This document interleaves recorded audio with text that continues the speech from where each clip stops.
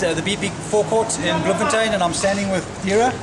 And Dira, World Cup coming up, the stadium's just around the corner from us. You guys excited? Oh, we're very excited. As you can read at my cap, we are very ready. In Bloemfontein, it's a dream come true. As you can still remember, we have been waiting for this for a long time. Now we're going to show the world that we are ready to Bloemfontein. And Bafana, you're supporting them? I'm clearly, supporting Bafana 100%, and I think we're going to get that World Cup. Thank you.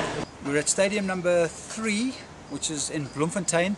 Basically, it's the old Cheetahs Stadium, and what they've done is they've added a new tier, an entire new tier. It's now a 48,000 seater stadium.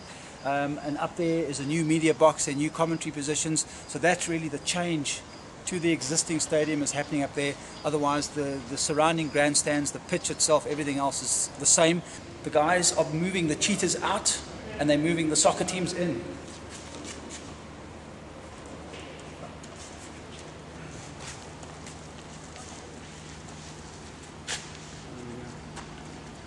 This little town with a main road and nothing else, and somebody tipped us off about this coffee shop called Living Life, and we've driven like the camel trophy to get here through dongas, and we fought off snakes and tigers, and we finally arrived here, and it's the most amazing oasis in the middle of nowhere. It's beautiful. For a few minutes here, there's a trampoline which I haven't played on since I was maybe this high.